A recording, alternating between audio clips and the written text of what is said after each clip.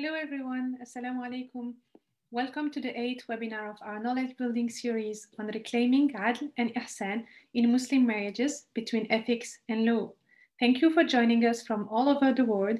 We're honored by your presence. This is really what makes our conversation so rich, and we appreciate your questions and reflections shared throughout our last webinars. My name is Sarah Marceau. I'm the coordinator of Musawah's Knowledge Building Working Group, and I will be the housekeeper for today's event. The previous webinars looked at marriage from a fiqh, historical, and legal perspective. Our last webinar featured Amira Abu Talib and Faiza Vaid, who shared with us some fascinating findings on the ethical concept of ihsan in the Qur'an and how it builds on adl, on justice, with family as the founding block from which ihsan radiates to the world. If you missed this webinar or the previous ones, you can watch all the recordings in Musawah's YouTube channel. But today we have the honor to continue this conversation on Qur'anic ethics in marriage with 4 groundbreaking scholars and pioneers in the field of Islamic studies and feminist studies. Dr. Ziba Mir-Hosseini, Dr. Omaima Abou-Bakr, Dr. Asma Lamrabet, and Dr. Mulki Al-Sharmani. They will take us through a journey exploring the Qur'an's teachings on marriage from an ethically oriented reading, and what does that tell us about the link between Qur'anic ethics and Islamic legal tradition. Because of the complexity of this topic, this webinar will be exceptionally longer as we have allocated an extra 20 minutes in the end to give more space for discussion. And before I hand over to Dr. Ziba Mir-Hosseini, who will be the moderator for this session, I have a few housekeeping items to share with you. The webinar is also being live streamed via our Facebook page and will be available later on our YouTube channel. Participants who are joining us on Zoom will be able to ask questions using the Q&A button at the bottom of the screen. If you don't get to your question during today's webinar, please don't hesitate to follow up with us via the email that is on the screen now. Please use the chat function if you're experiencing any technical difficulties, and I will be there to assist you. And in the chat box, I will be also sharing some resources or any reference material that the speakers speak to. If you are tweeting or posting about this webinar, please don't hesitate to tag us at Musawah on Twitter and at Musawah Movement on Facebook and Instagram. Now let me introduce you to our moderator, Dr. Ziba Mir-Hosseini, my teacher and also feminist mentor, and I'm sure many of you already know her and her groundbreaking work. She is a legal anthropologist specializing in Islamic law, gender, and development. She has a BA in sociology from Tehran University and a PhD in social anthropology from the University of Cambridge. Currently, she's a professional research associate at the Center for Middle Eastern and Islamic Law at the University of London and has held numerous research fellowships. She authored many fundamental publications, which you can all find in her website and also in Musawah's website in the full bio. She co-directed with Kim Langinotto 2 award-winning feature-length documentary films on Iran, such as Divorce, Iranian Style, and Runaway. And in 2015, she received the American Academy of Religion's Martin E. Marty Award for the public understanding of religion. But the most important thing, Ziba is one of the co-founders of Musawah and leading our knowledge building team. So we're very privileged to have with us Ziba here to moderate this discussion, which promises to be memorable. Thank you, and I'm going now to hand over the webinar to you, Ziba-Jan. Thank you. Thank you so much, Sarah, for this nice introduction. And I also extend a very warm welcome to everyone. Assalamu alaikum. Let me start with the opening paragraph of an article by Nasr Abu Zaid, which is entitled The Status of Women Between the Quran and Fiqh. This article is published now. I quote, in a brilliant remark, the Egyptian reformist Muhammad Abdu compares the jurist definition of marriage with the Quran's view of marriage relationship.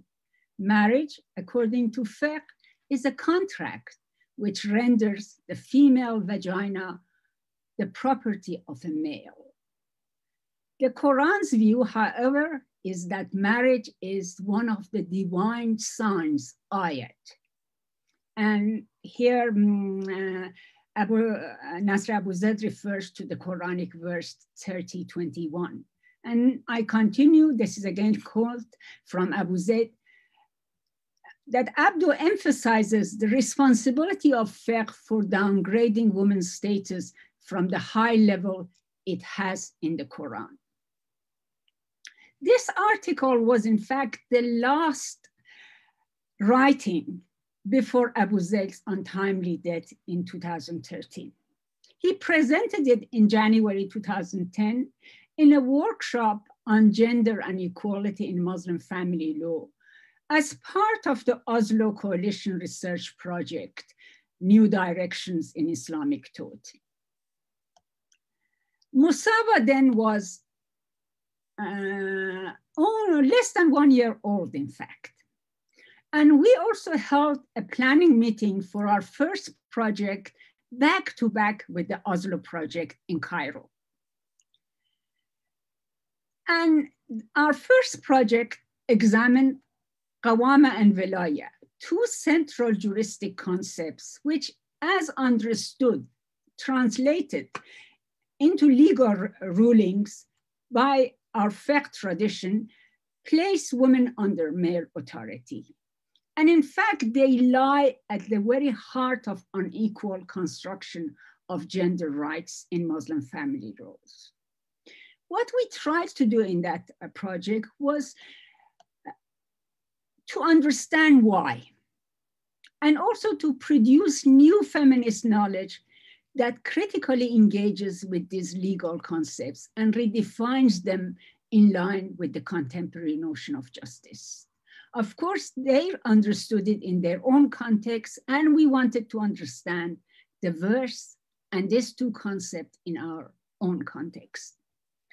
This, of course, took us to famous verse 434, that is from which the term qawama is derived. And it is always invoked to justify inequality in Islamic law. And in fact, I would say it is the only verse that many Muslims know in relation to family and marriage. And it is a verse that is at the center of contestation now, and in fact, I can say since the early 20th century and late 19th century. There is now a wide literature on this verse. And what this literature shows us more than anything is that this verse presents Muslim with difficulty, with a dilemma how to understand it. So we engage with this verse.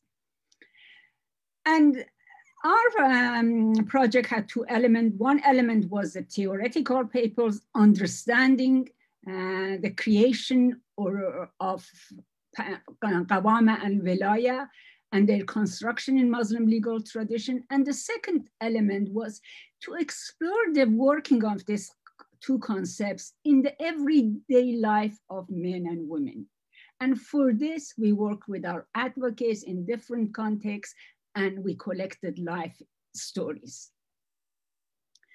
The outcome of this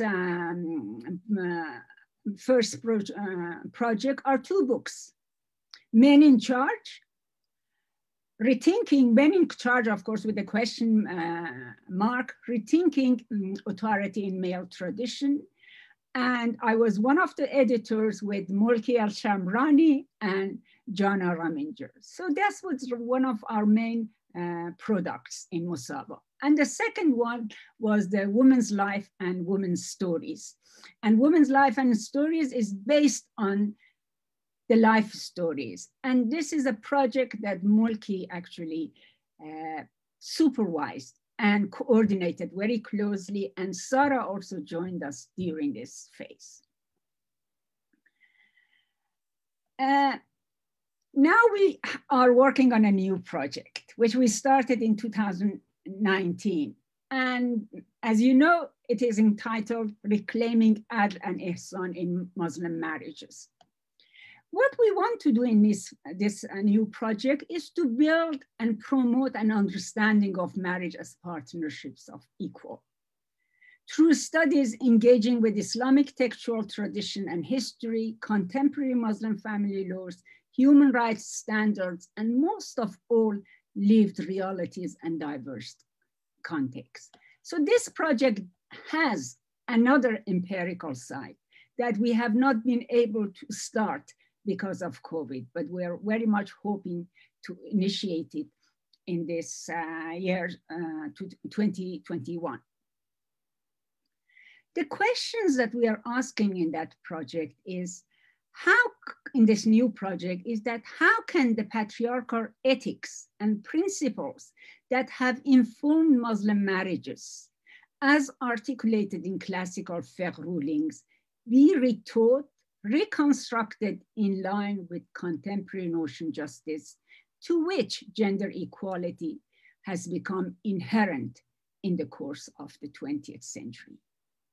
The second question, these are big questions that I'm putting forward, is what other ethical and normative frameworks can also inform Muslim marriages, and how do they relate to Quranic ethics? Muslim legal tradition, modern state laws, and Muslim communities, and international human rights. Because we have different,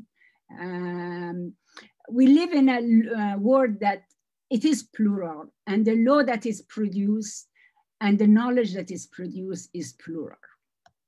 And how do all these relate to the lived realities and Muslim men and women? The three panelists who are with us now were with us in the first project. And all three contributed to the book. And in fact, they were, Omaima and Mulki was with us. Omaima in the boat workshop in 2010, and Mulki in one of them from the outset. And our third panelist, Asma, joined us during the Qawama project. So what I will introduce this panelists, but I want also to say something about women interpreting the Quran. Until recently, interpreting and understanding the Quran, the field of tafsir, was like other branches of Muslim sciences, the monopoly of the ulama, all men, and an elite class of religious scholars who viewed themselves and were regarded as custodians of the knowledge. In the early centuries of Islam, there were, of course, women who read and interpreted the Quran, but there is almost no trace of their understanding, their voices in the field of tafsir or Quranic studies. The records of their endeavors need to be recovered, and that is the task of Muslim feminists. In more recent time, we have notable women adding their voices. Women like Aisha Taimur, who died in 1902, so her life is in 19th century. Then in 20th century, we have Aisha Abdul Rahman and Nazira Zainuddin. There are others. But I can say that the critical mass of women interpreters did not emerge until the last decade of the 20th century. And there is now a considerable body of literature on women reading Quran. And what this literature has in common and what it shows us is that the Quran affirms the full humanity of women and the principles of equality for all human beings. And among the pioneers of this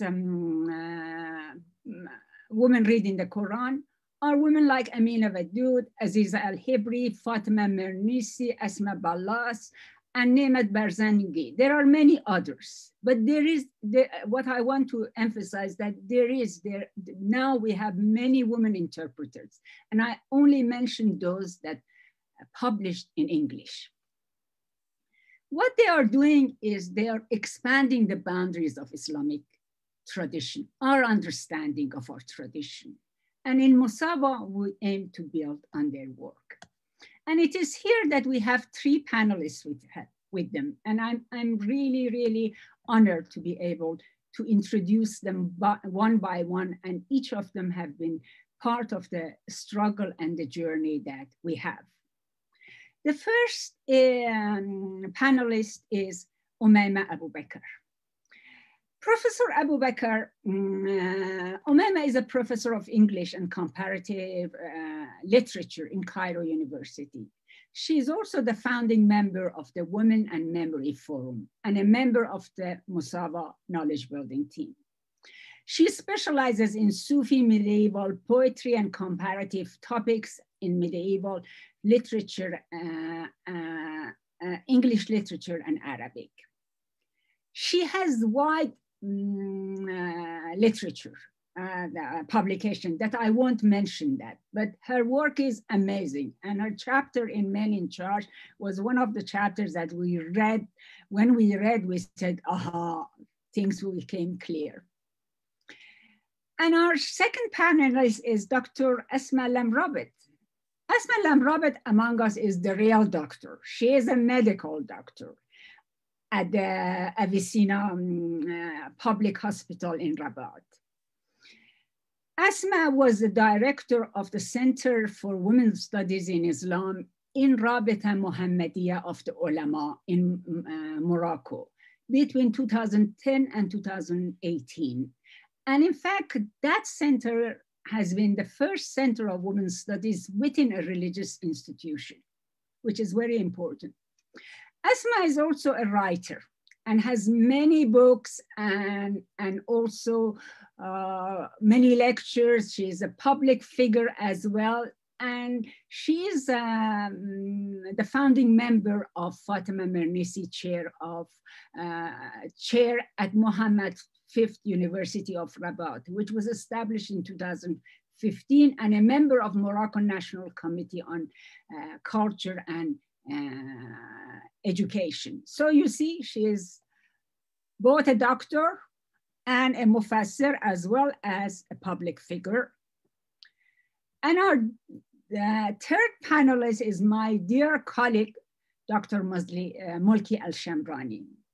Mulki is Associate Professor of Islamic and Middle Eastern Studies of Helsinki University. And of course, she is a member of Musawah Knowledge Building Group. Mulki has a number of articles and a number of edited books. And she's also the author of, I would call it groundbreaking book, which is based on field research in Cairo and also in courts on gender justice and legal reform in Egypt, negotiating Muslim family laws. And of more than anything, Mulki is the co-editor of Men in Charge, one of the important books. Now, I must thank all you three for joining us here and for doing this incredibly important work. My first question is that, what brings you individually to this project? And how do you three work together? And where do you come from? What is your standpoint? I ask this because it is important, because we approach the Quran always from a position, from a pretext, from a context. So I want each of you to introduce yourself. Shall we start with Omaima? Yes, Bismillah ar-Rahman ar-Rahim, Assalamu alaikum, shukran. Thank you, Ziba, for a great introduction. Thank you, Musawah and Sarah and all friends here. What's my standpoint? You know, this special relationship with the Quran. You know, the Quran is the ultimate source of everything in our lives. The doctrine, the religion, the spirituality, the ethics. It is something that, you know, you read, you recite, you pray by, you live by. And more importantly, with the three of us in coming together in this project, is looking and reflecting upon the Quran also, for ourselves as women, as Muslimat, for ourselves and by ourselves. Right? The feeling that the Quran is not for men, right? Alone, as the women companions of the Prophet ﷺ often, went to him and wondered if the Quran only addresses the men. So the Quran is ours too, as Muslim believers, as Muslim believing women. And we all have this special connection with the Quran, and we all have the same struggles and the same reflections upon it. Working together has been and is still a joy, really. Mulki and Asma, spiritually and intellectually. It's been a joy and very inspirational. And I think we're all on the same wavelength. It's true, as the cliche goes, that we finish each other's sentences. It's so true. When we have our meetings and our sessions together, looking at the verses and the surahs and the discussing stuff, Asma will come with a thought, Mulki will come with a thought, and then we'll say, yes, exactly. And then, oh no, remember, there's this verse, right? But then remember, there's also this exegete who said about this verse so and so, and it's amazing. We just think together, reflect together, and also feel together. And sometimes, we're overwhelmed by the beauty of a particular thought, or the beauty of a Qur'anic idea or a verse. But then we're also together in this intermediate space, which is not always comfortable, or causes sometimes discomfort because it's vague. It lacks a label, at least from people looking upon us. How do we put a label on these people? And we are in this intermediate space between, a place that can be completely dismissive of religion as incompatible with feminism, with truly emancipatory, experience, or as naive, maybe religious faith as naive and belonging to another, supernatural consciousness. So that's one place. And then there's the other place that can be also patriarchal dismissiveness of women's experience and women's discomfort and women's queries about sacred texts. Or a patriarchal, again, monopoly of religious knowledge, or patriarchal dismissiveness of feminist consciousness altogether. So we're in between. Another intermediate, uncomfortable also position is, again, between a position that would attack the tradition, the interpretive tradition of Islam completely, right? And dismiss it completely, tear it down. Or a position that would glorify it as infallible, as or shying away from calling it patriarchal, which it is, right? So we're in that position, but we're together. So we don't feel apologetic about saying that we are in this ambivalent, position, and we express our discomfort together, and we're not. We admit we're confused sometimes, right? Asma, what about you? You're mute, Asma. So, Bismillah and salam to all of you. Thanks, Ziba, for your words. Thanks to Musawah for organizing this such, interesting and very, very necessary webinar. What brings me to this project is the same feeling, as Omaima said. But it started for me 20 years ago now, when I call it at that time, a need for a third way between these two ideological vision, between the traditionalist, patriarchal and conservative way, And the other way, you know, the secular or modernist, too much modernist in the sense that they told us as a Muslim woman to be without spiritual roots or to put aside our faith and our beliefs. So this project means a lot for me, you know, because I see it as a continuation of our previous work, but which is now reaching, I think that Mulki and Omaima will agree, because it's now reaching a certain maturity. Is it like if this quest for justice and equality that we were so much looking for is today stronger and more possible, you know, than ever with this project? I really can't describe how are my feelings, you know, working with these two wonderful women. It's just like Omaima said, it's just like each of us is completing the other, and we share the same passion, the same doubts, the same fears, the same feeling and understanding of the sacred text. And something very important, fundamental for me, the love for the Quran.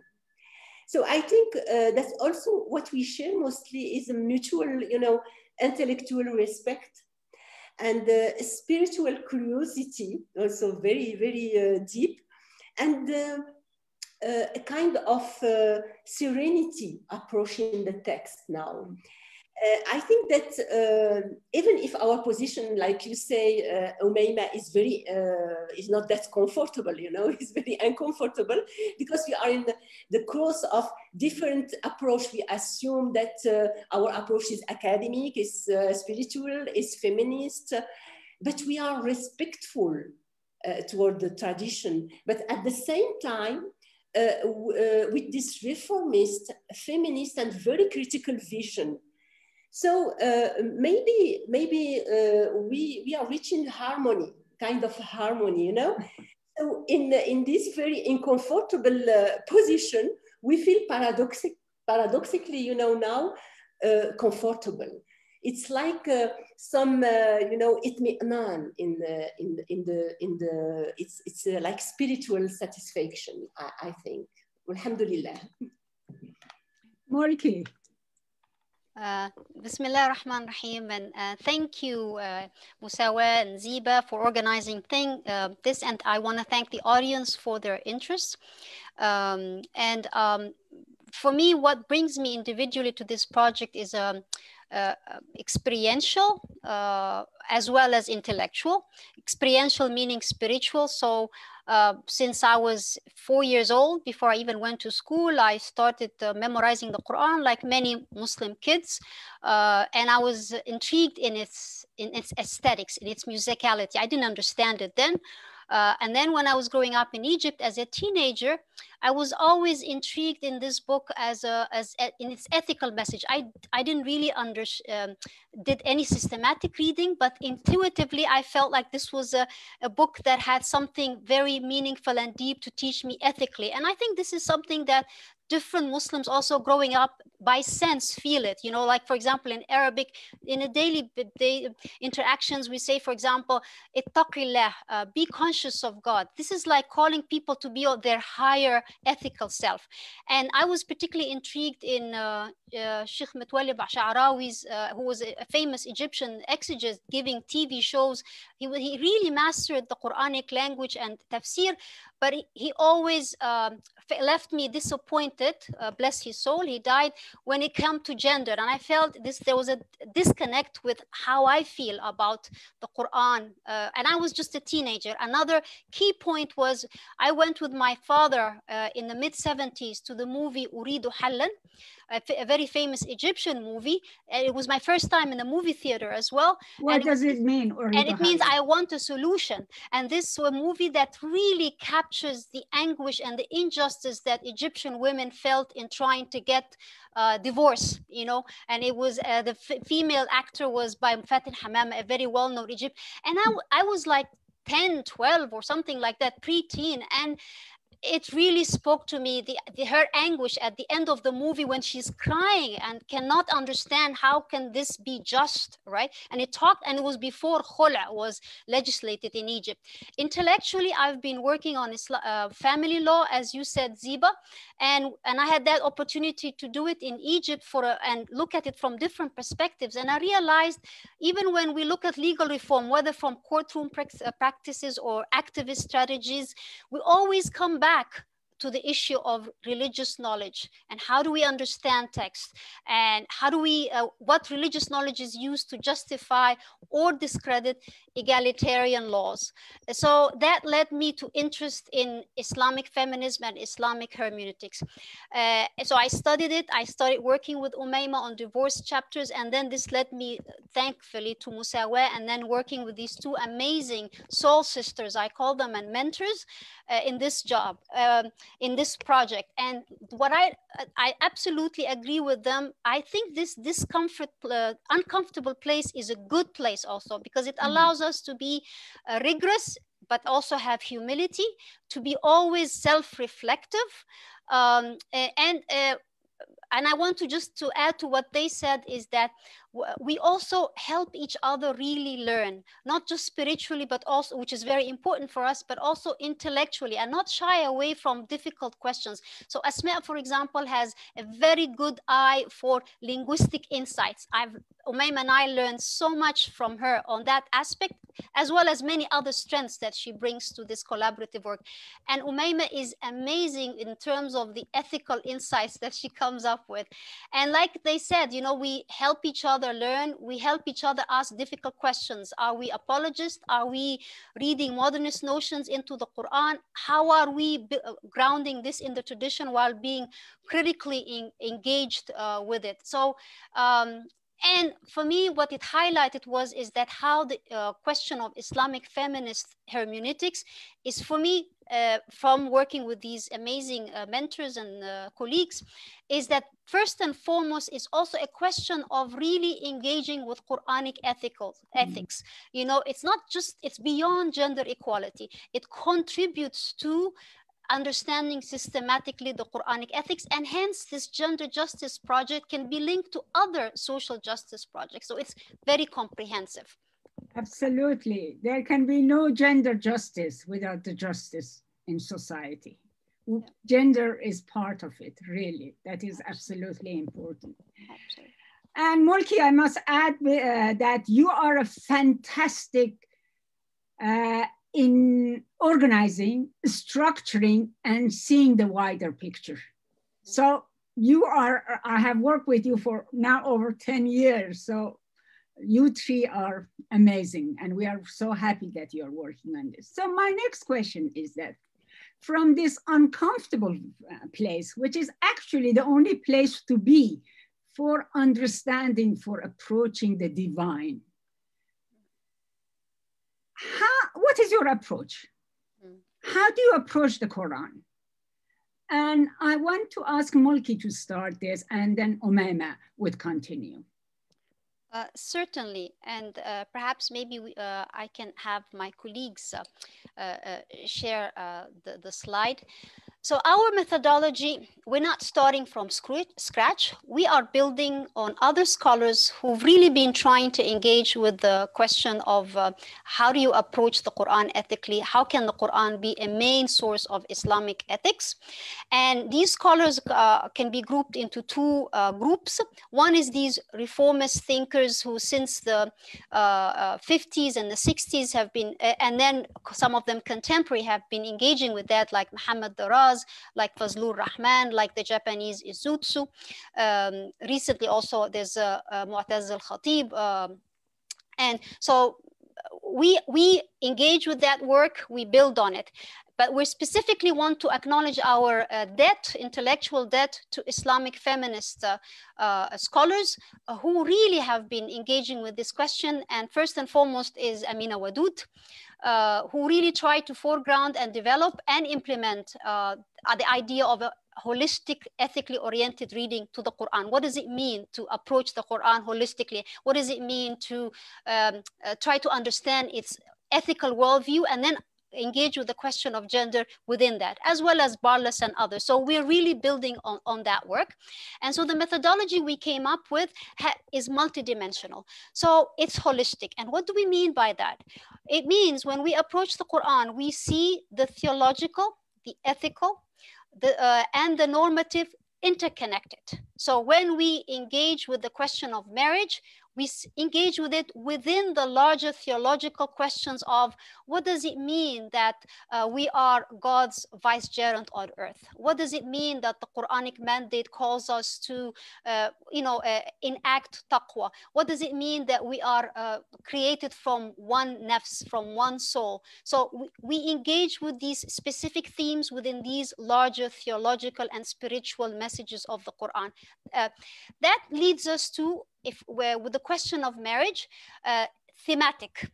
Our approach departs from what our traditional mufassirin did. So we do not interpret the verses atomistically, verse by verse. We group all the verses together thematically and look at different aspects of marriage, spousal relationships, entering into marriage, divorce, parenting. We group them all together and we see what happens when you read all these verses together and what whole, thematic whole do they constitute. And it's historical in the sense that our premise is this is a sacred text that has a universal message, but it was revealed in a historical context to a particular community that had a particular history, that had a particular norms. And when we say historical, we don't mean that we want to relativize. It's not, the end goal is not to say, well, this verse is really about 7th century Arabia, and therefore it's not relevant to us. But it's more like even these verses that are specifically historical, what is the ethical intent behind them? And how can they speak to us now? So in that dimension, it's building on Fazlur Rahman's work on double movement. We pay attention to the language, the key terms, and how can we identify key terms? What does it mean when nushuz appears in one verse and the other verse? Well, what does it mean when marriage is referred to as nikah, as mithaq, and my colleague Asma will elaborate on that.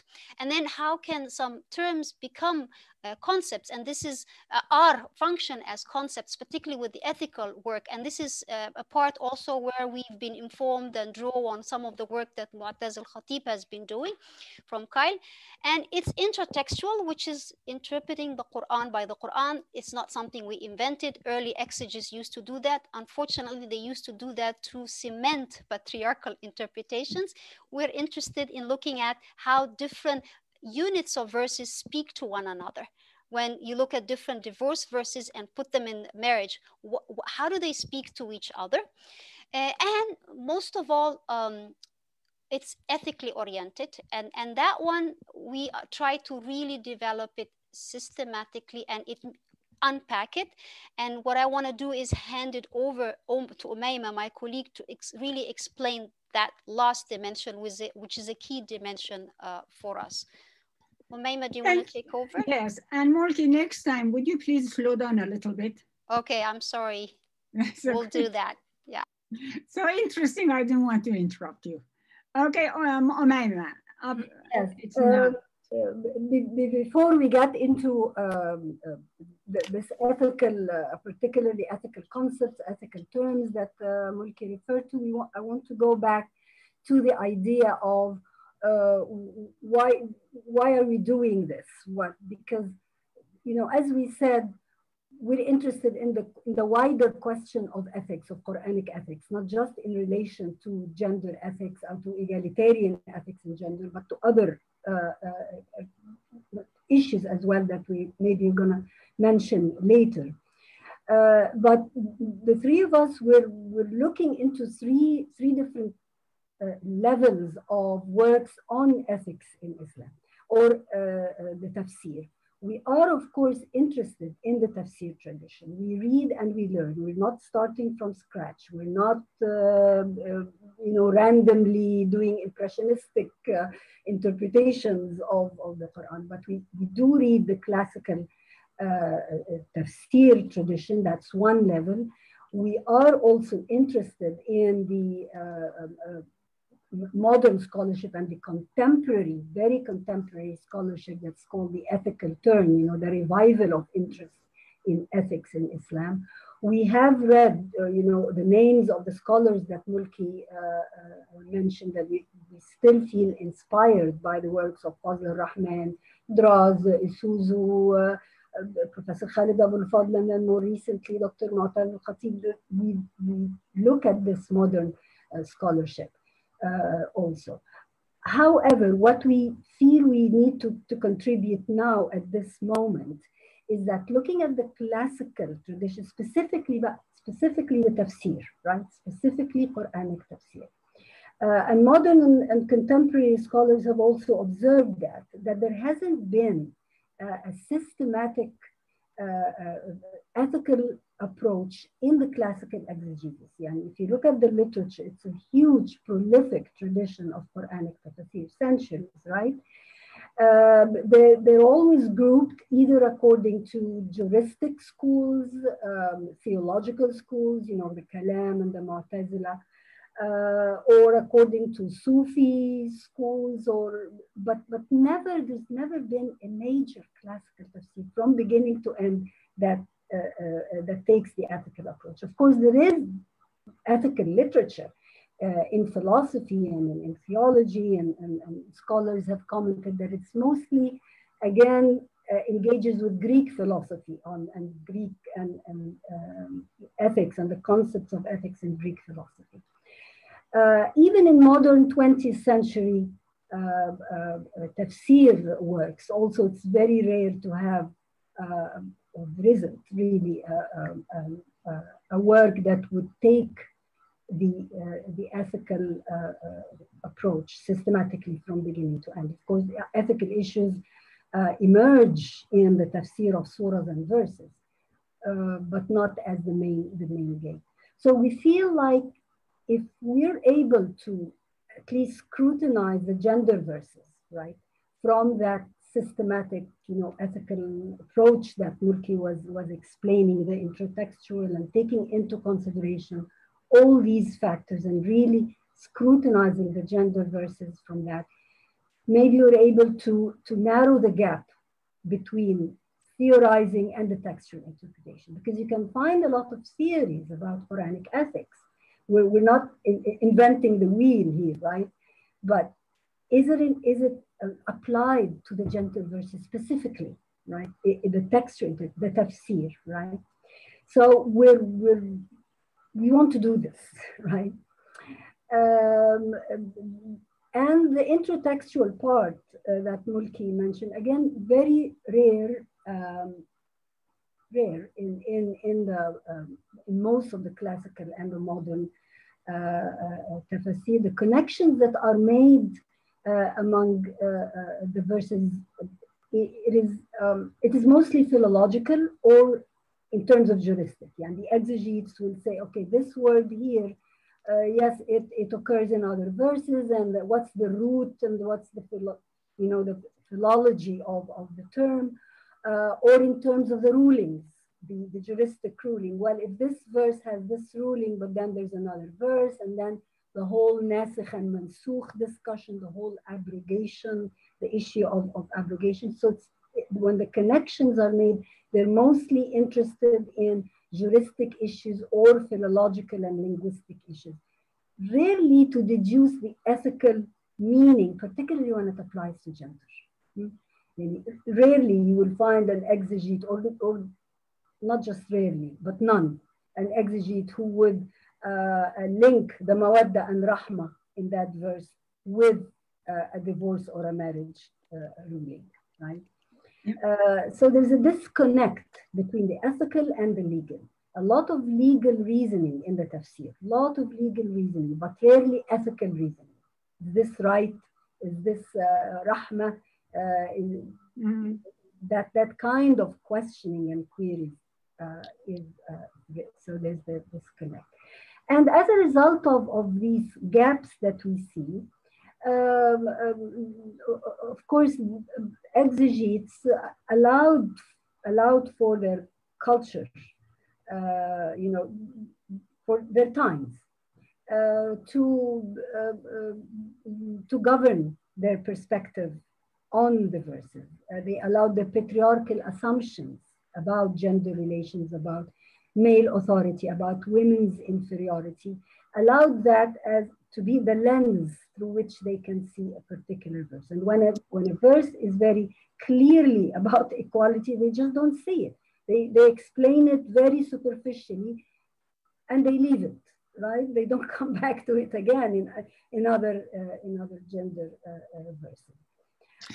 And as a result, we reach the conclusion is that what is the fiqhi, what is the juristic definition of marriage, or the distorted conception of marriage, again mentioned by Mulki or Asma, is that it's similar to slavery.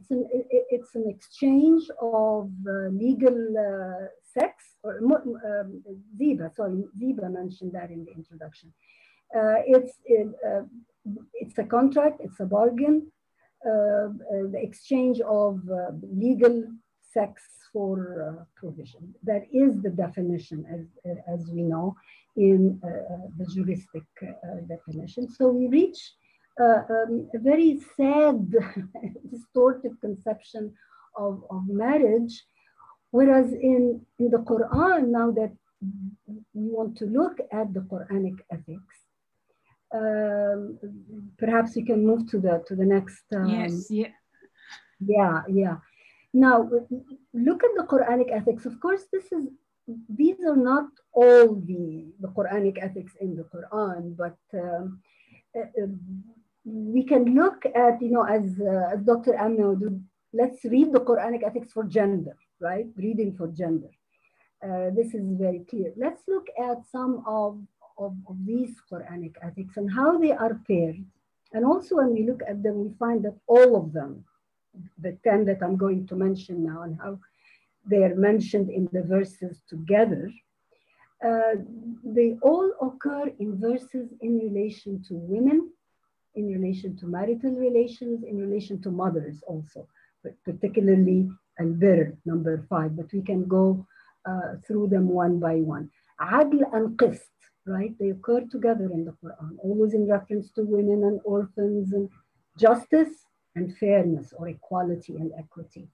3 and 4, ma'ruf and ihsan, goodness and kindness or moral beauty, that Amira Abu Talib beautifully really analyzed it as a concept in the Quran last week.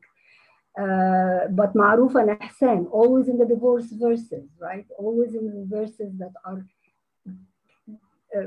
that can lead, the situation of divorce, how it can lead to abuse, and always ma'ruf and ihsan. Apply this, right? Al-birr and al-taqwa. Birr being righteousness, graciousness. Al-taqwa is either piety or God consciousness.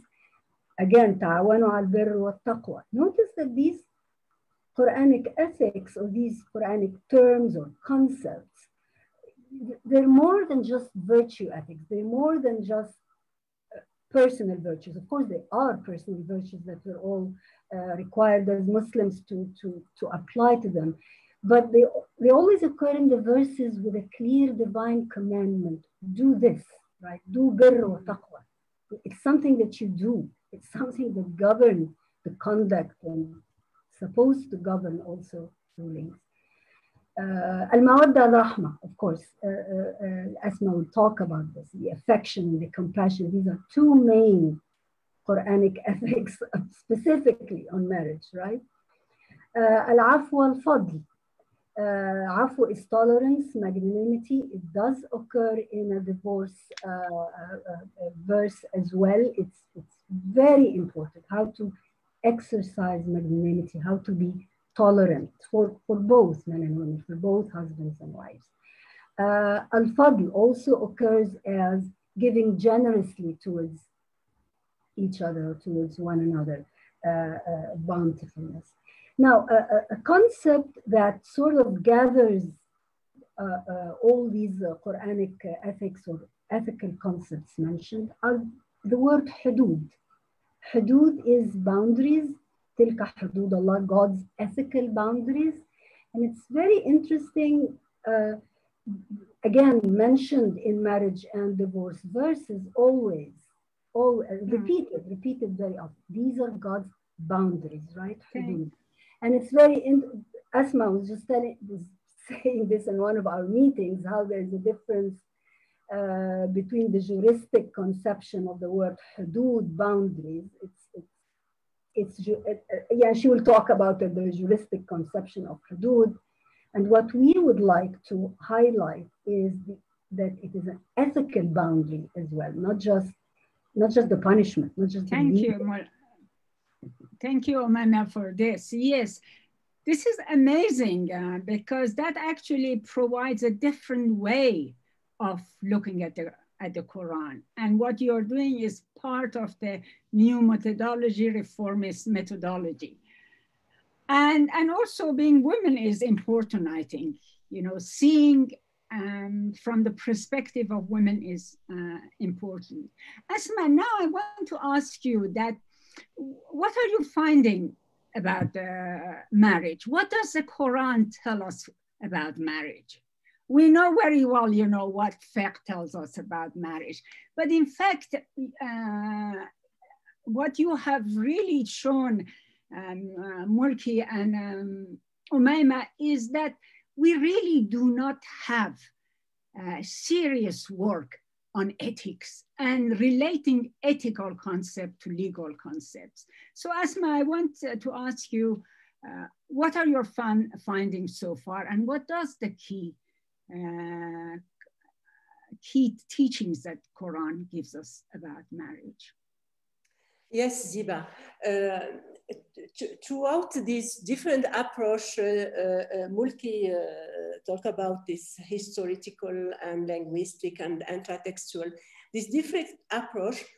Throughout this, we found 4 interconnected, you know, Quranic ethical domains in which marriage is constructed. And we found also a strong and well, you know, structured Quranic worldview on marriage and gender relations. So seeking for the basic cohesion and connection between all the issue of marriage within the text, in the text, we finally found these 4 broad domains which we understand as stages in the marriage relationship. So these 4 domains are, the first one is about a central ethical framework proposed by the Quran about human relations in general and family relations in particular.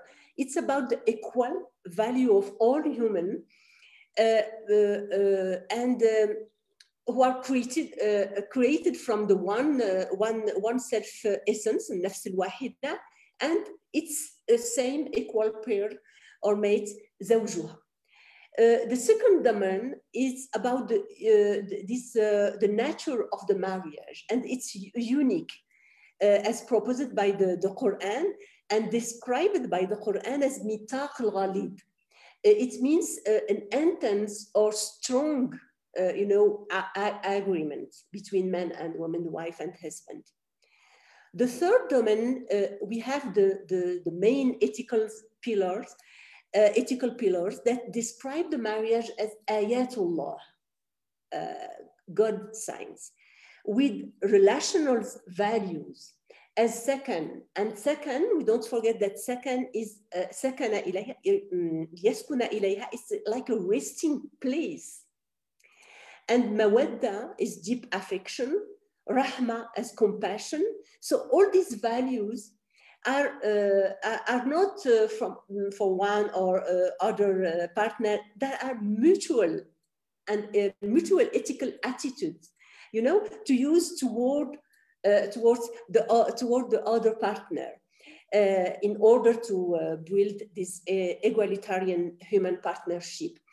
The last domain is about different aspects of marriage and family relations, such as the choice of marriage of the partner, entering into marriage, how the Quran talk about entering in marriage, the responsibility and rights of the husband and the wife, the child care, the marital discourse, the divorce, inheritance, all these aspects of marriage are treated within units or groups of verses, and at the same time they are delimited by ethical directives and highlighted by the text itself.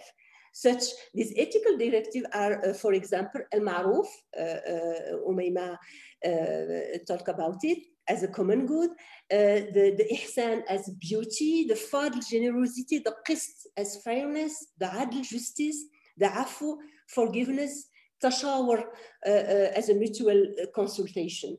So these different aspects of marriage cannot be read or interpreted out of their textual context and out of the ethical directives of this moral guideline, which define them within a set of verse. So these four domains are part of the Qur'anic worldview, and each verse can't be understood without reference to others.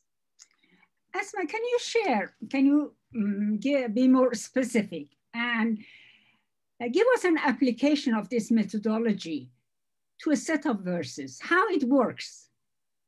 Yeah, so I choose these verses from 1 to 30 from Surah An-Nisa, and I will demonstrate with our methodology, which is interconnected, that the centrality of the Qur'an ethics here.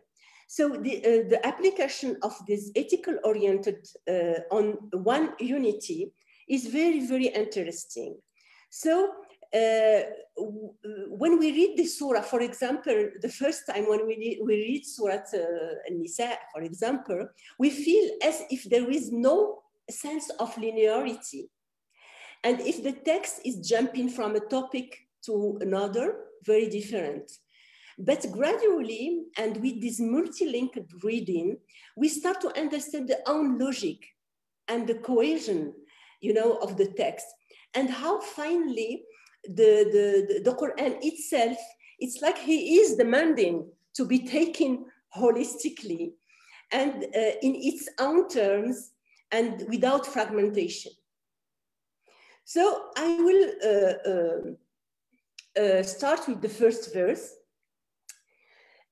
This first verse, it's about a call to the older humanity. Ya ayyuhan nas. It's a universal call. And it's about human creation in its different stages, which start with the oneness of being, nafs al-wahida, then continues to this duality of being and its mate, وَخَلَقَ مِنْهَا زَوْجُهَا, and then to the final stage that, where the Quran said, وَبَثَّ مِنْهُمَا رِجَالًا وَنِسَاءً, he spread a broad multiplicity, many men and women. Just a word about the linguistic approach. The word nafs is feminine here, nafs as a soul in Arabic, while the mate, zawjuha, is masculine. And working with Omaima and Mulki, we feel like it's a symbolic of the reciprocity in human relationship, And so all this first part of this verse is about a global equality of human, equality in the gender couple, through the concept of zawjiyya. And we have to, to highlight here that this equality is linked to two important ethical concepts, taqwa and arham. And taqwa here has a multi-meaning. So we were just limited to God devotion, as everybody knows her, but also it means commitment with justice. أعدلوا هو أقرب للتقوى. So taqwa and justice is the same. And arham, it's a plural of, in Arabic, it's a plural of rahm, which means womb. It's the feminine place, you know, the source of human life. So it's very important to see here the link between all this, between the human creation until the womb as a source of human life. The second verse is directly after this one, after the equal human creation. We have a second group of verse with an imperative recommendation about orphans. And here we don't see orphans because many tafsir talk about orphans female. And I don't see that. There is no explication or explanation which is male or female. So it's about orphan, male and female, to give them their property and to not consume it because it's a great sin. The third verse, we can notice here first the use, very important, the use twice of the conditional structure of if you fear. If you fear, فَإِنْ خِفْتُمْ, in the first part and the second part, if you fear. So the fear, to not deal fairly with the orphans. And here also, it's not about only orphans girls. It's about orphans child, male and female. And the fear, the second fear, it's a fear to not be just with co-wives. And the fear to not be fear with the orphans is directly linked to the possibility to marry 2, 3, or 4 women. So directly then, we have another warning. Another warning addressed to men, because all these verses are addressed to men, to the men of this context, which tell them that the simple fact of feeling that they cannot be just in this polygamous marriage forces them to stay with one. So we see فإن خفتم أن لا تعدلوا فواحدة أو ما ملكت أيمانكم. So just to stay with one, فواحدة أو, it's not and one or a slave for this time. Here there is a fundamental ethical directive, not doing injustice toward orphans and co-wives, but to understand the link between orphans and co-wives and the possibility to marry many wives, 2, 3, or 4, we need to learn more about the historical context. We can't explain this without the historical context. And here there is different explanation. They are very classical, very famous. The one is the Arabian 7th century, because these verses was revealed before the Battle of Uhud. And many women become widowed, mothers, and also because polygamy was unlimited cultural tradition, so the Qur'an tried to put a restriction to only 4. We can't understand the topic of polygamy out of the textual and historical context, yes. And for me, there is here a Qur'anic warning to the man. To be fair and just, especially in this specific context of war, towards these women and these children who are losing their husband, fathers, and their providers. So it is a recommendation to act for justice and responsibility and protection toward all these vulnerable people, widows, orphans. So polygamy here is here a possible option for an exceptional context. And this possibility or option is rooted in the same ethical framework of all the group of the verse, you know, acting fairly and with justice. It's all about providing safety for vulnerable people in the historical context of a cultural polygamy, slavery, patriarchy. So in this context, monogamy is recommended because it's more just. And this is all about justice and fairness, عدل وقسط, and not about a sexual permission to have many wives, as the mentality and the fiqh understood as a man right, and if polygamy is the symbol of masculine power. The fourth verse is about giving women their sadaq.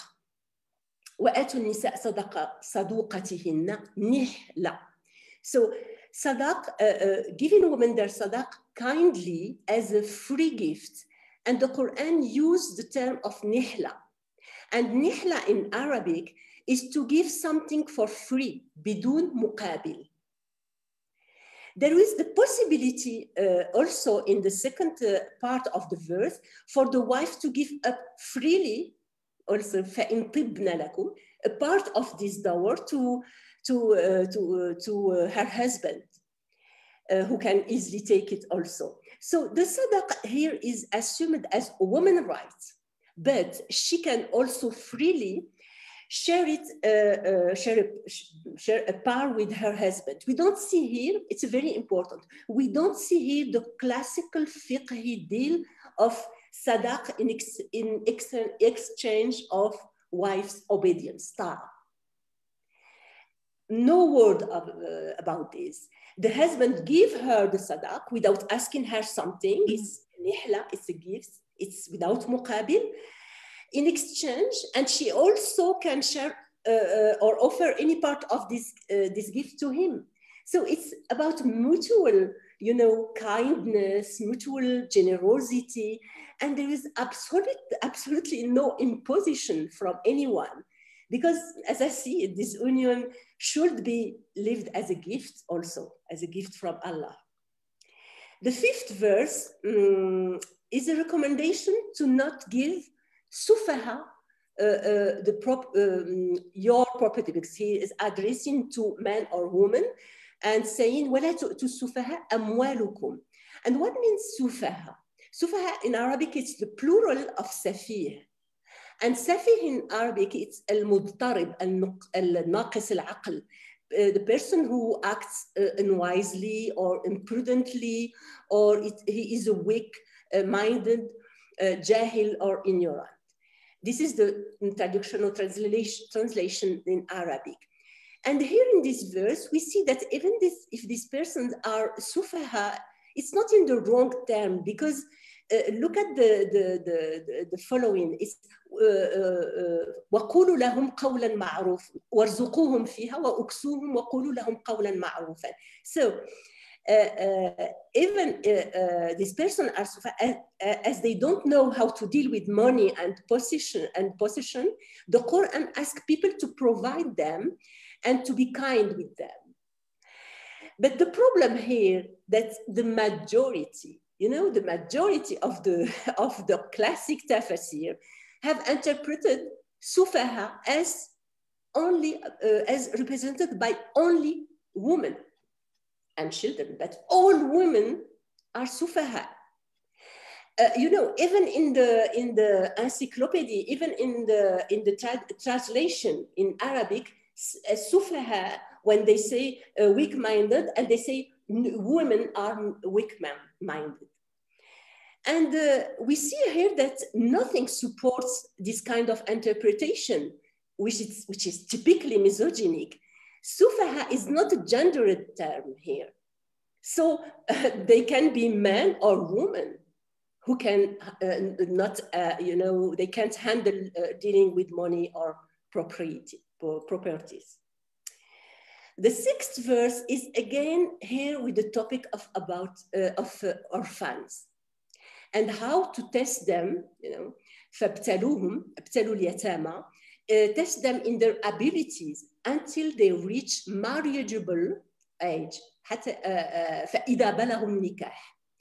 And they are able to have a reasonable judgment. فإن أنستم منهم رشدا. Here it's a recommendation addressed to those men or women, we don't know, who have the guardianship of orphans to return their property to them if they fulfill these two conditions.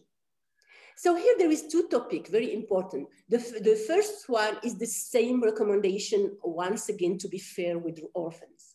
The second is about ethical markers, you know, on the age of marriage. And we see the link between إذا بلغوا النكاح فإن أنستم منهن رشدا, between marriage, nikah, and maturity. So the capacity to manage one's affair and to be married. So here there is a strong ethical principle to be considered for the appropriate age of marriage, and how we see here how there is no valid argument, you know, for child marriage, as we see in some fiqh compilation. The seventh verse, just after the verse, the seventh verse, please. It's about the verse about how to deal with the property of orphans. And here the subject is this time concerned the heritage after the, you know, how to deal with the property of orphans. We have the subject of the heritage left by the parents and relatives. So it's about nasib. للرجال نصيب مما ترك الوالدان والأقربون للنساء نصيب. So nasib is equal share for men and women from what is left by parents and those nearest relatives. At this stage, the verse does not specify the respective parts. It just reflects the intention to order the right of inheritance to both men and women with a determined nasib, no matter how big or small. So the historical context here is also very, very important, because it's allow us to affirm that this verse, you know, opened the way for a deep social revolution for this time.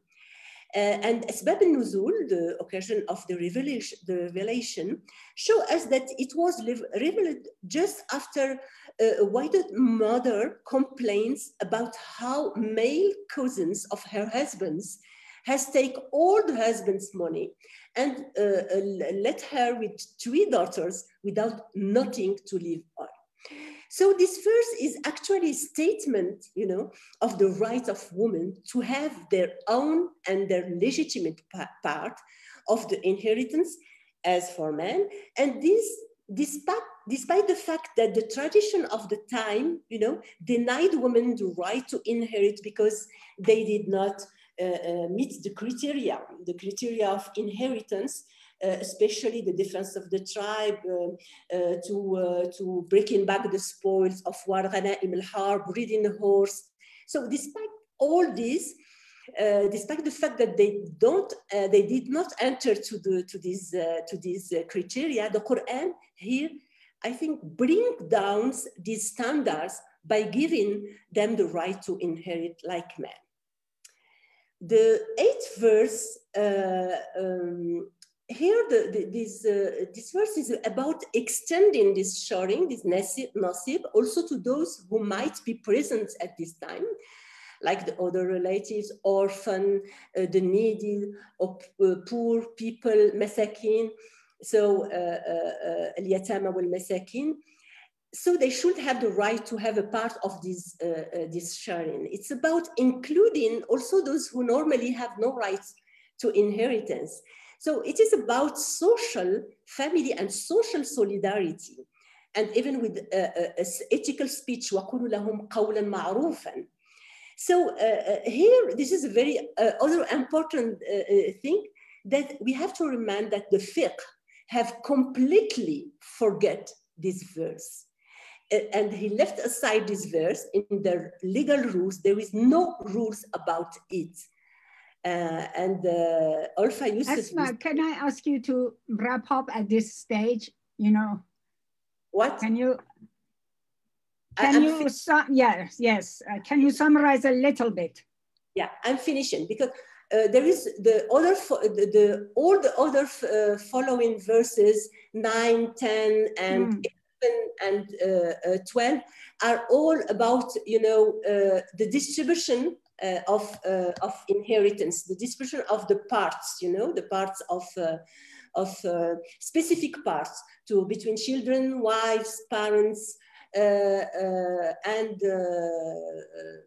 the last verse. I will talk about the last verse because we don't have time.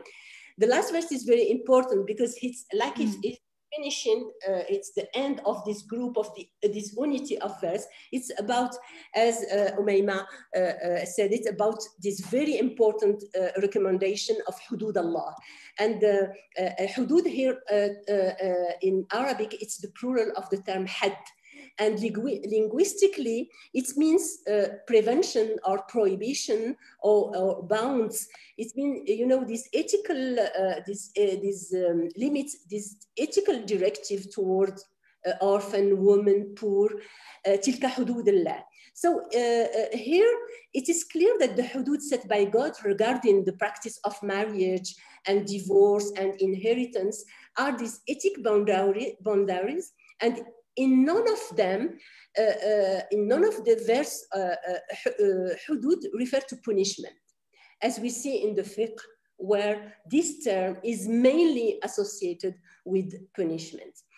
So I will finish here.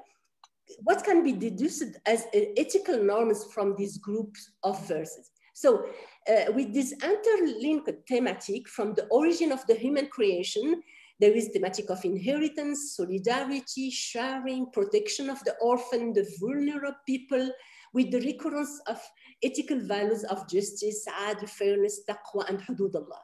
So I see that the common thread, you know, from the first verse until, you know, the hudud, it's about, you know, it's about, I think, protecting of all of these mustadafin, all the vulnerable, all the oppressed people, and to take care, to be fair, and to be just toward them. So the main concept of the Quran is this, in this unity, is to protect vulnerable people who throughout the history of humanity are always represented by this orphan, the poor, the women as a discriminated social category. So what we must understand here, it is whatever our context is, to be online with the Quran is in our reality, means to respect rigorously this ethic of justice. Thank you. Thank you, Asma. That was fascinating. And actually that tells us quite a lot, which can have a great deal on implication on rethinking the way that we understand marriage, the norms of the marriage, the practices of marriage, and also the laws of in Muslim context. So these are the questions that I now want to turn to Omaima and Mulki to ask, what are the implications of your findings? What are the implications of your approach today, both for norms and also the laws that inform marital relationships? Yes, yes.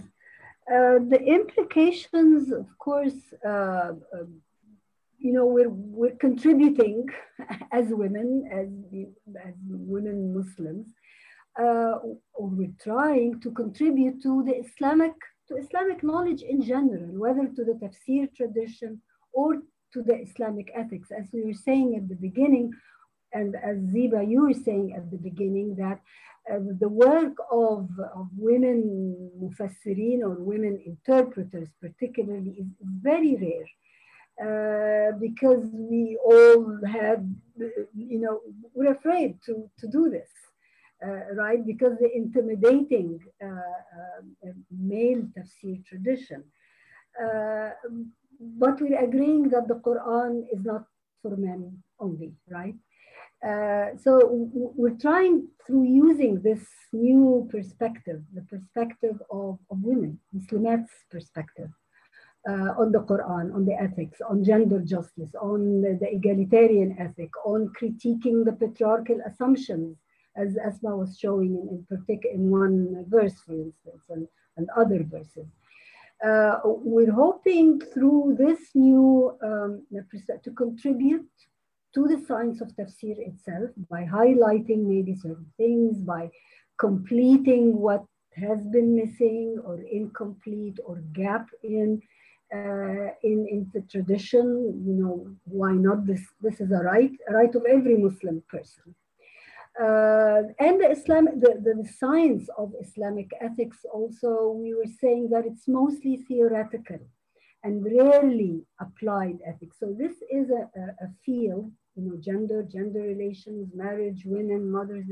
This is a field where you can apply the Qur'anic ethics textually on the Quran and in raising gender justice issues. So we're hoping to do this, yani, inshallah. And then we're also highlighting for traditional mainstream feminism. And as you know, this is a very, very long story. The history of mainstream feminism, particularly that is embedded in secular modernity. There was always the assumption that it is incompatible. You know, the traditional view on feminism is that it is incompatible with any religion, any religious tradition, any religious faith. You cannot have both a feminist consciousness and religious faith. But again, we're showing in an applied way that you can have both. And of course, this idea has been around for a very long time in other religious feminisms in Christianity and Judaism and Buddhism and other religious traditions, the application of feminist hermeneutics and feminist tafsir on sacred texts. So we're showing that also, hopefully, and we're demonstrating that as well. Yeah.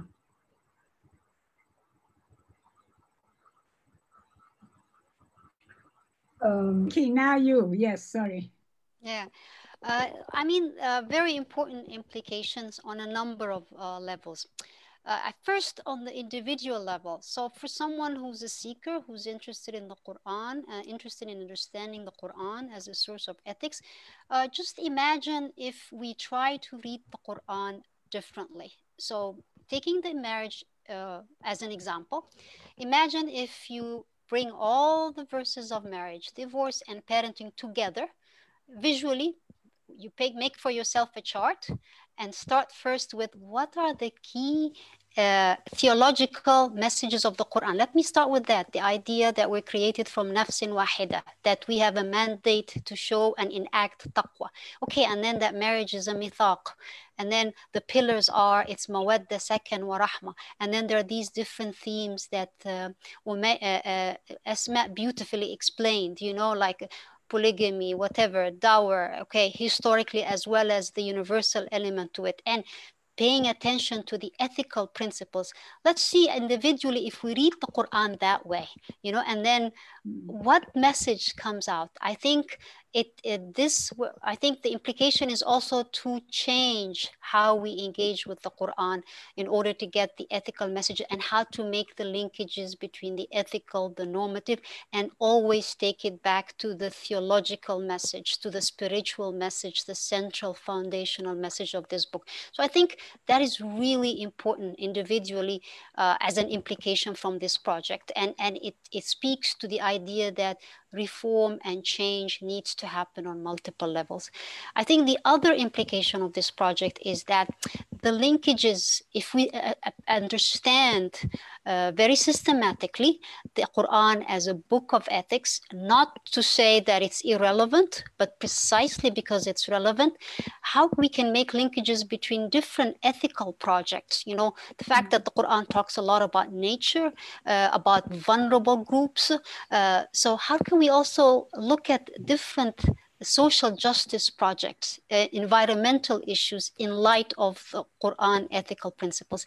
And definitely the implication of this approach is definitely rethinking fiqh rulings on marriage, rethinking some of the theoretical frameworks we have in usul al-fiqh, precisely, for example, this idea of there's ayat al-ahkam, and it's very, you know, like, okay, you look at the divorce verses and what the juries got out of it was that, like, we should have marriage guardian because it says, وَإِن طَلَّقْتُمُ النِّسَاءَ, you know, right? But if this kind of reading implies that certainly if we focus and we foreground these ethical principles and concepts and we take them back to the foundational messages, it completely means, definitely the implication, revisiting husband's right to unilateral repudiation, that they can unilaterally sever the marriage, this idea of unequal divorce rights, this idea that sexual rights within marriage is first and foremost the husband's right, and the woman's right is kind of like implicit, and more her right is obedience and the right to the financial rights. So it certainly means revisiting completely these rulings on marriage and divorce, which are in disconnect with Qur'anic ethical principles. But what does that mean? Because in this project, taking back to what Ziba said, it's about reconstructing as well, not just deconstructing. We're not only critiquing, we're exploring alternatives. Does that mean we are advocating, or the implication is context sensitive rulings? How does that work legally? You know, because we are interested in the linkages between the ethical and the legal. That's something that we're still discussing. And one advantage of this project is that it's we're looking at this issue from different perspectives. So we have colleagues working on usul al-fiqh, colleagues working on tafsir and Qur'an, colleagues working on the history of Muslim communities. And the answer hopefully will be holistic, coming from all these different collaborative studies within this project. Thank you. That was an incredibly important conversation for us. And I now want to open it to question. And thank you, Mulki, for the way that you summarized the real intention of the project, and also the important contribution that you're making to this project. But before closing down, we have a number of questions. So let's go to the questions, and then we might have the final, if we have time, we have the final words among ourselves. So there is 3 questions that were very much related, and I read them all together. Can you please give examples of instances when you are uncomfortable with the text, and say how are you uncomfortable and how do you deal with that? And another one is that from your reading and approach, would you say confidently that one of the maqsad or intention objectives of the text, Sharia, is actually gender justice, or are you imposing your own contemporary notions on the text anachronistically like this? So this is also related to that question. And could you could the text actually be trying to tell us something else other than gender equality? These related questions. Who is going to start? Mulki, you go. Of Asma, I saw your hand. Yeah, no, I just want to start with this question. What part make us uncomfortable? I think that we have this discussion with Mulki and Omaima, and we have to confess that there's some verses are very, you know, we have just. We are in trouble, you know. We feel that there is something good behind the finality, but we can't understand the meaning or what the Quran want to say, especially, I think that everybody knows about this term of daraba in the end of Surah of Ayat al-Qiwama. It makes us very uncomfortable, and all the explanation that we have now, as Omaima said every time, are not very they don't convince us, you know. Going, you know, leaving the woman, or this very, you know, to be very kind when you are slighting your wife. So this is the kind of verses which is very problematic for us. But with this faith-oriented, you know, reading, it's not we accept it, but we said that maybe there is something here. Maybe we are wrong in our understanding, and maybe I don't know how I express, because it's just like something in contradiction with all the worldview of the Quran from for the family, for women, for all these very nice, you know, concepts that the Quran used for marriage, as وَبَاشِرُهُنَّ اللباس هن لباس لكم وأنتم لباس لهم فإذا لمستم النساء there is many والإفضاء, so beautiful terms describing the Quran, and we have this only one here, which I don't know if it's just a proposition for the context, and personally I have a problem. I have a big problem with this verse, and you know, in the first time I was struggling, trying to explain it with the very apologetic, you know, form. But now I just give up, and I said that there is something that I am not understanding. Yeah, it is a search. It is a search for understanding. Omaima, can you first unmute yourself? Yes. Yes. Yeah, as Asma was saying, you know, you have to think with the abundance, with the great number of these verses, that how can we say it in a very blunt way, that are so sweet. There are verses that are so sweet, directed to men to just calm down, to let go of their ego, to let go of their violence, to let go of the, so there has to be, there's something not wrong, but not logical in saying that with all these verses, then there's another verse that tells husbands to beat their wives. No, it cannot be, not just for a Muslim, but for any person believing in a just God, in any religion, any religious tradition. It cannot be consistent. So it has to mean something else, or it has to. I say it killer comfortably and not apologetically.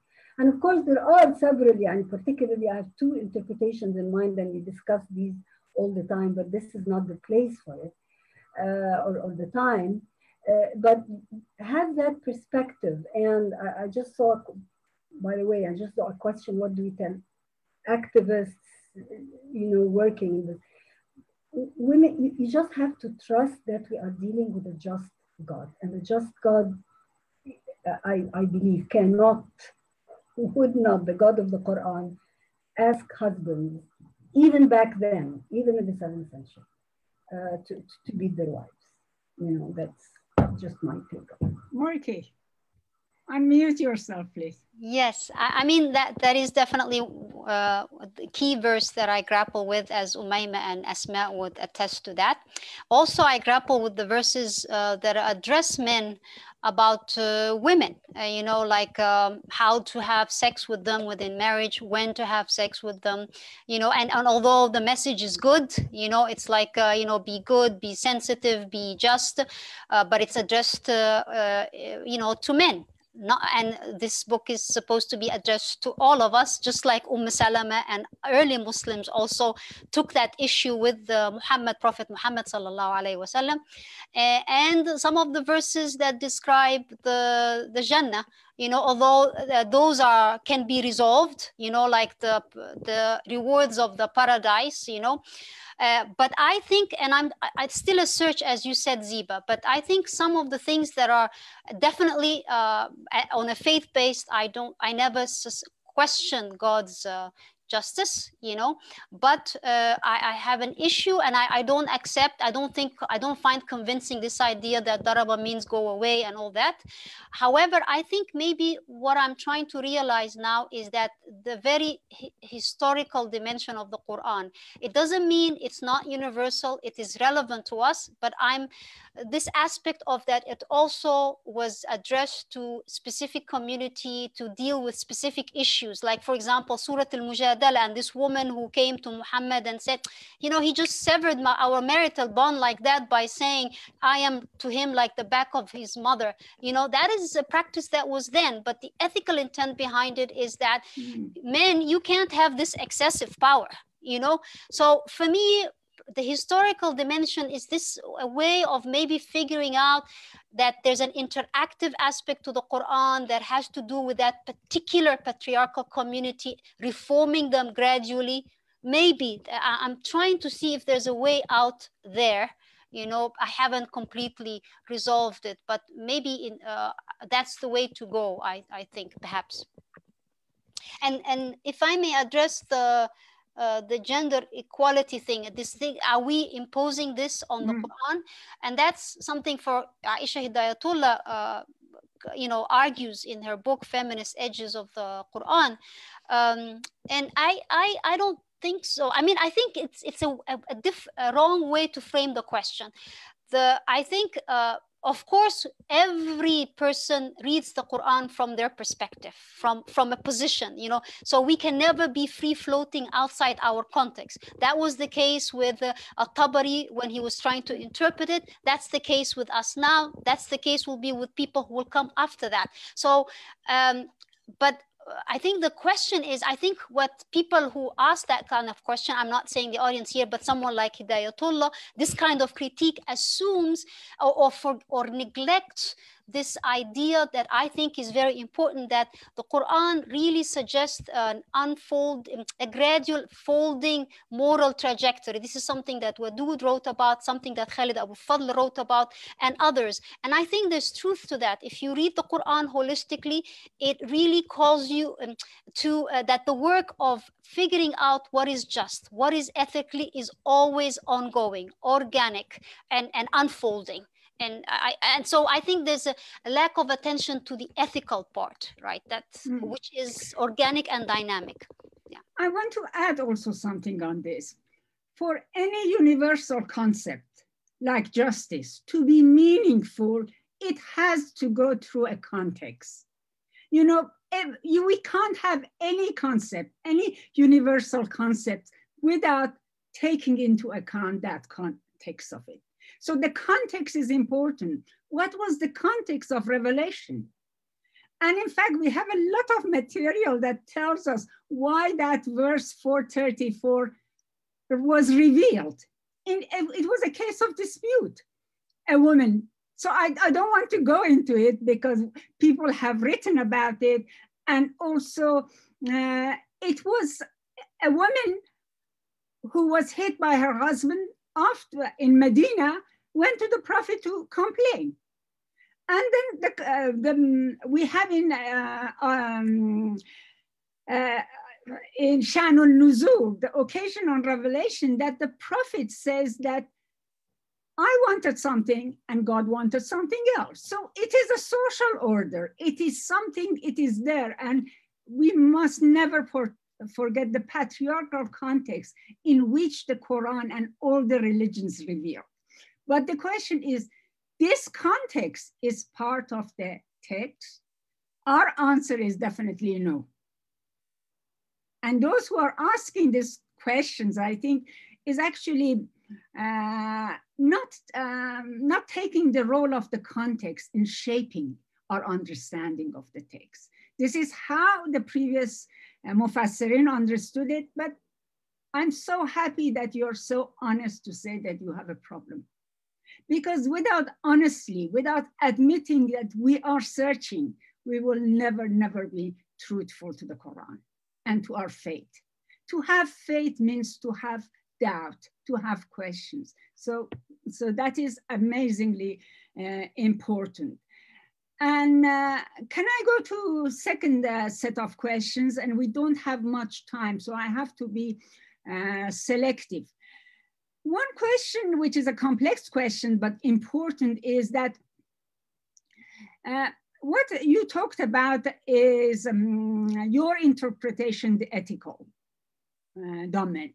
But what about the social interpretation that is meditating between theorizing textual interpretation and also the in light of patriarchy, feminist consciousness, and etc.? In other words, the question is, how are the four ethical domains of marriage perceived and voiced by Muslim family members? So, you know, what is the working of this in reality, which is actually an aspect of the project that we have not yet explored. But the question is important for us to have in mind. And the second question related to that is, does the Quran present marriage as a contract for life, or is marriage seen as something more fluid, malleable due to circumstances? So that divorce, for example, carries less taboo in society. So basically it is there a fixed idea of marriage? Is a fixed idea of gender relationships? Who wants to go on this? I think the question is about whether the longevity, the duration of marriage is right?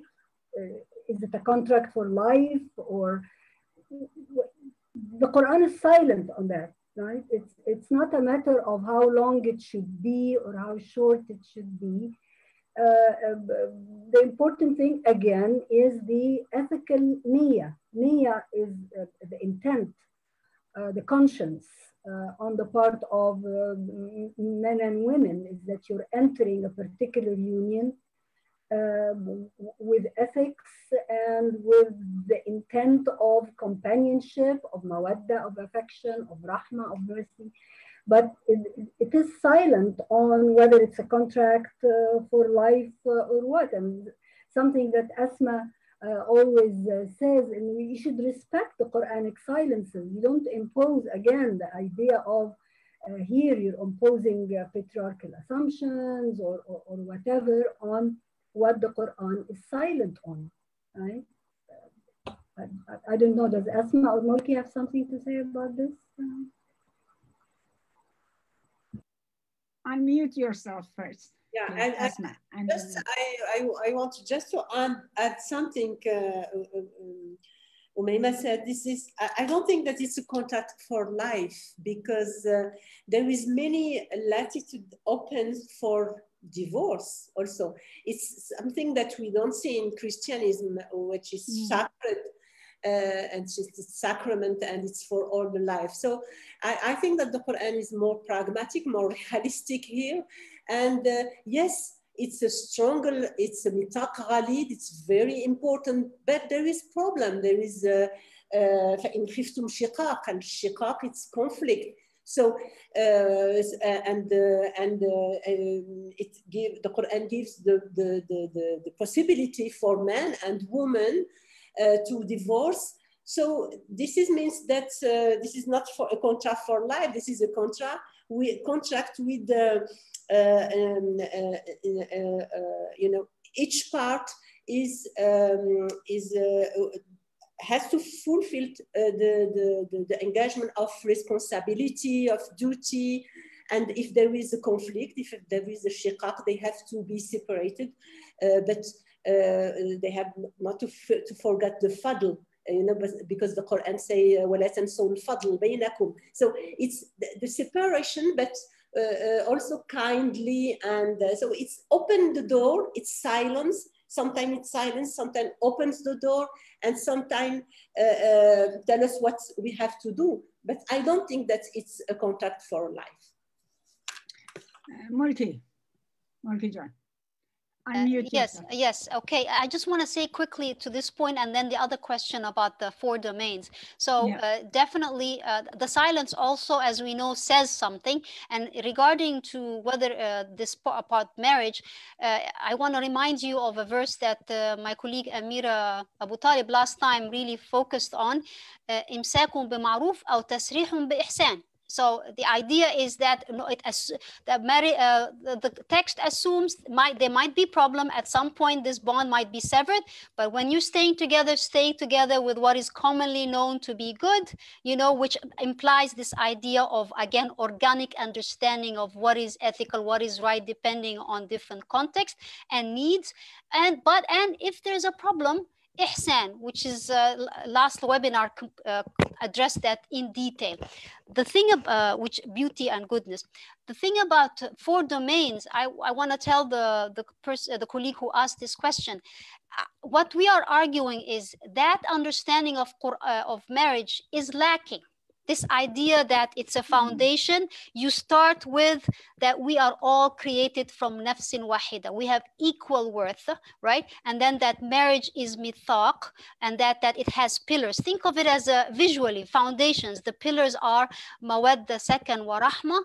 These are the columns of the house, this ethical house.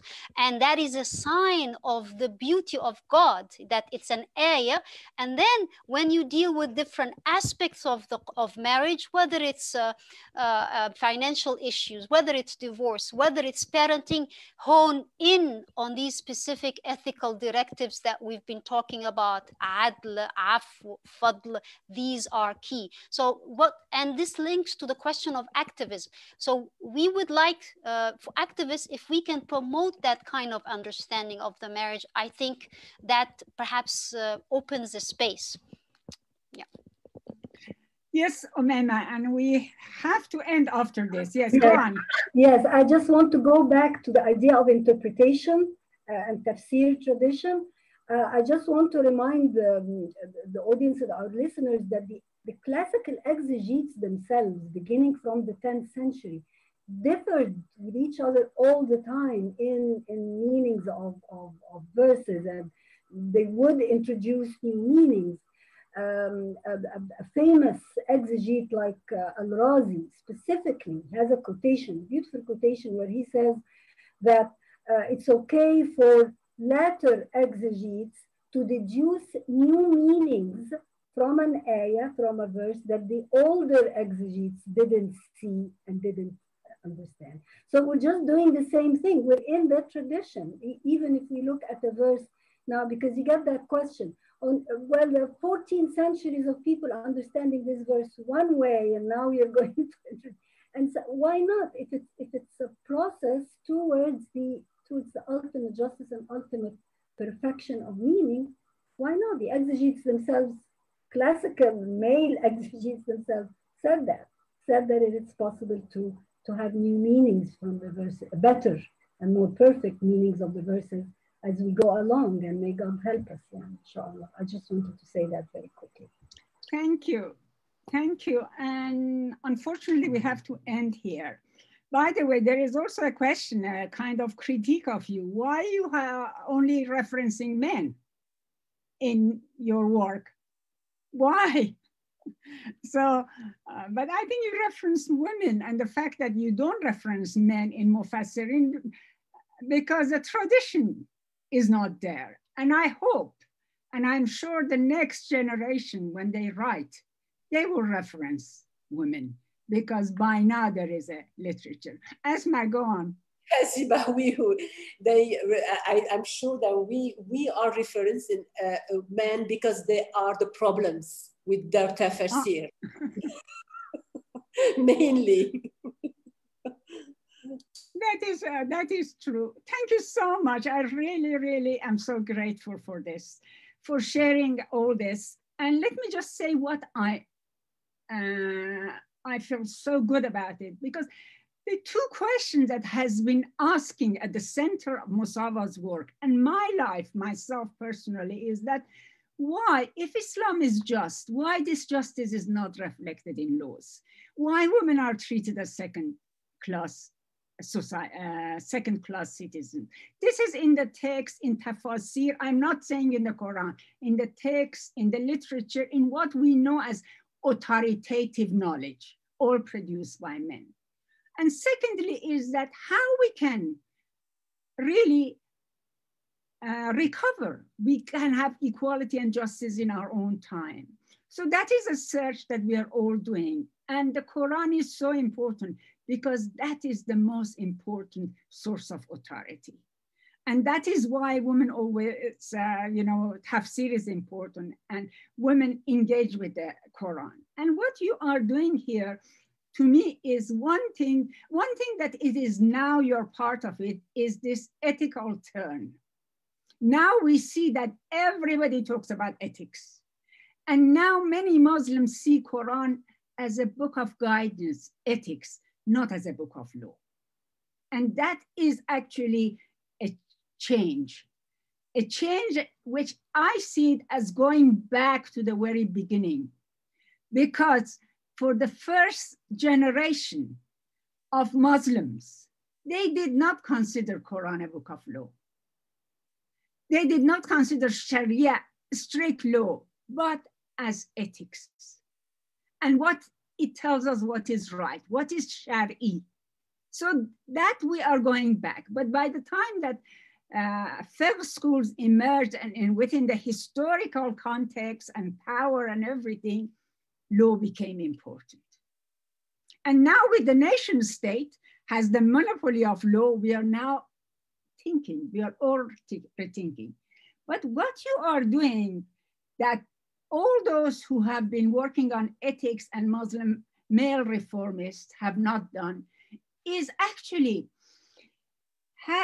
introducing gender as a category of analysis, as Amina Wadud says, as a category of thought. And that is important. And what you are doing, what all of us are doing, we are recovering the voice of women that were silenced. We are again inscribing them in the production of authoritative religious knowledge. This authoritative religious knowledge must also reflect the voices of women, the voices of disadvantaged, the voice of disabled, the voice of those who have been silenced, not only the voice of elite who have had the privilege to interpret. So this is amazingly important. And I want to end here and hand it over to my colleague, Sarah. And this is immensely important. And we gave more time to this webinar than any other because of its importance. Thank you. Thank you. Thank you very much, Ziba. We'll now launch a quick survey. If my colleague Hichama can please launch it now.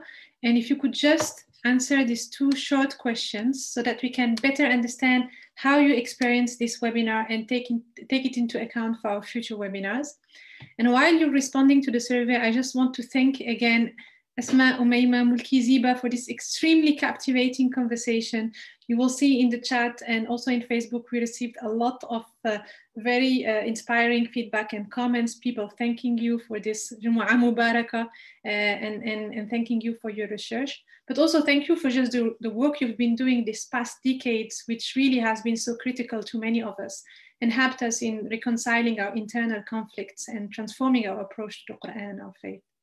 And I want to thank our audience for your constructive and valuable questions. We hope the webinar offered some perspectives and insight that will feed into your activism.